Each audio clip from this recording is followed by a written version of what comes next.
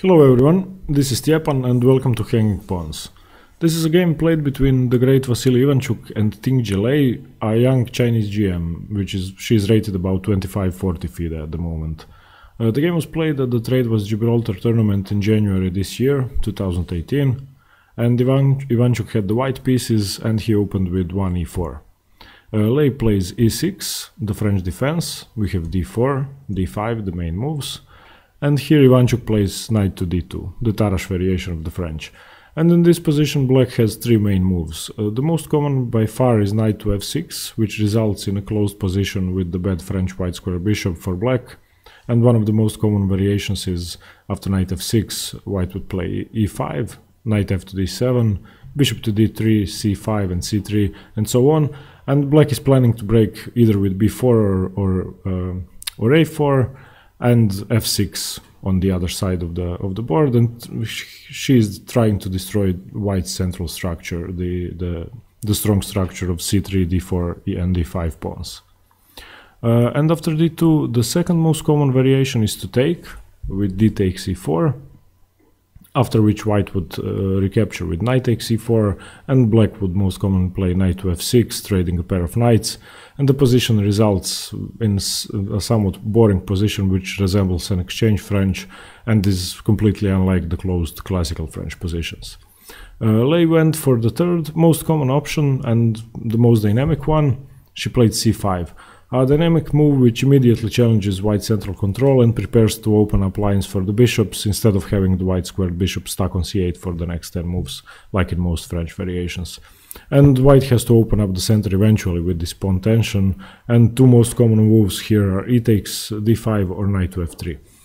Ivanchuk went for knight g to f3, and here the only move which is considered equal for black is knight to f6. But Lei played a rarely played line which isn't as good and which gives Ivanchuk half a point advantage immediately here at move 4.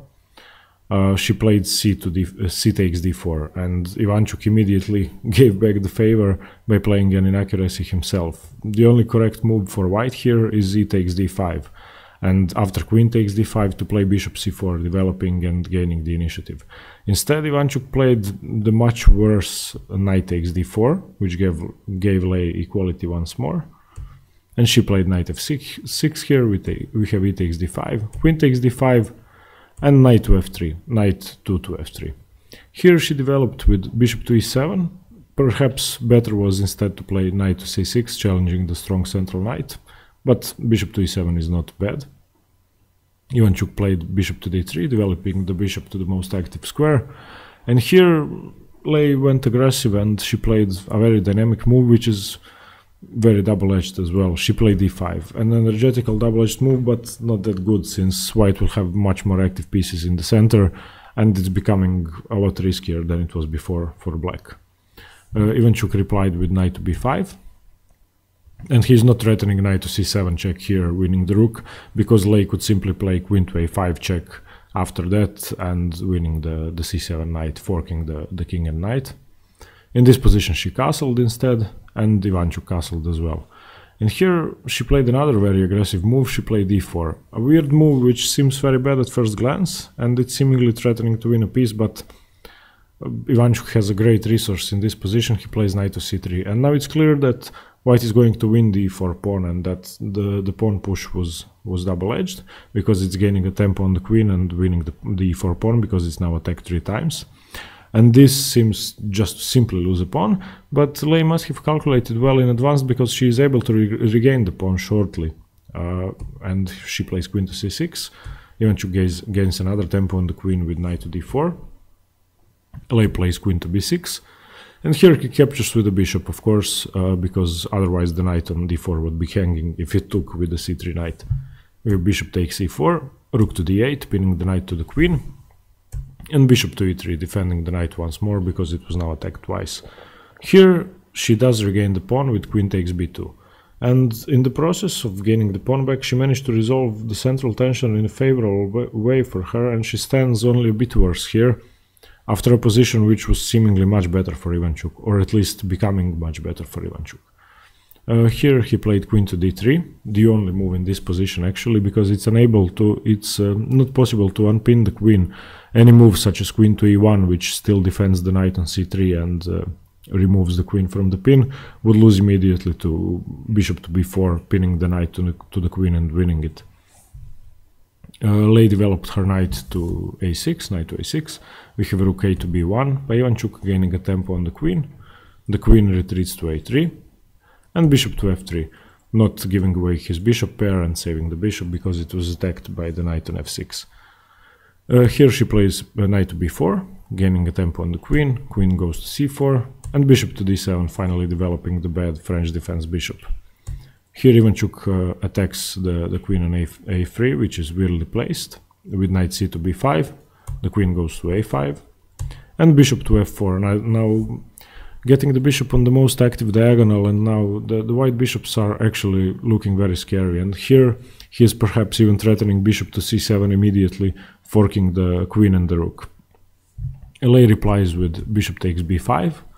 We have knight takes b5, knight b to d5, and bishop to g3, once again saving the bishop pair. And this position is equal if you dusk an engine and the material is equal.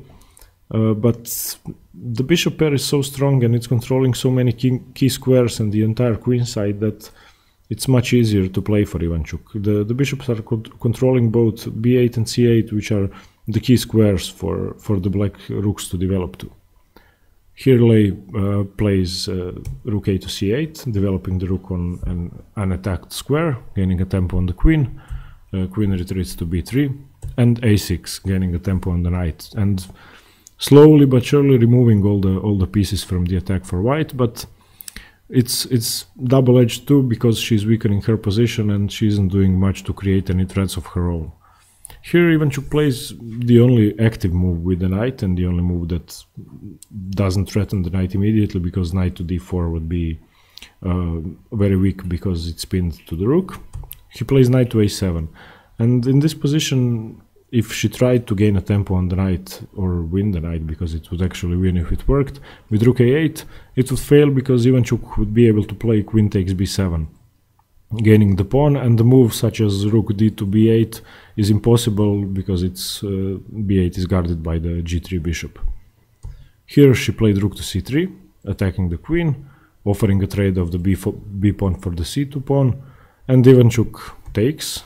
He plays queen to b7, and if in this position she played rook to c2 immediately, if she immediately captured the c2 pawn, Ivanchuk would have knight to c6, forking the king and queen and rook, with the winning position. So instead she played queen to c5, which is a slower move, but it ensures that she doesn't blunder any material. After queen to c5, Ivanchuk played a4, a move which I find really hard to understand because there's not too much point to play that move. It's restraining her queen side and preventing a5, a4 advance for black and getting the pawn one square closer to queening, but I think that there must have been something more useful than that. And she replies with a slow move and the loss of tempo as well. She plays h6. It's definitely a loss of tempo, and she should have played rook to d7 instead, chasing the queen away, and after queen to a8 check, just retreat back and gone for a draw if Ivanchuk wants it. And this way with h6 she just made her position much worse. Here Ivanchuk took the pawn on a6 and she captured on c2, and now Ivanchuk is a clear pawn up. There is no more way for her to regain the lost pawn. Ivanchuk plays knight to b5. We have knight to b4, attacking the queen. Queen retreats to b7, rook to d7, now finally going for that tempo. Queen to b8 check, rook to d8, queen to c7, offering a trade of queens. And here she played the losing move, rook to c8. White has a superior position anyway, and then it raids, especially that of the queens, would benefit Ivanchuk greatly, and rook to c8 just allows simply queen takes c5, training the queens. And bishop to c5, knight to d6, this position is just winning for white. She plays rook to f8, saving the rook.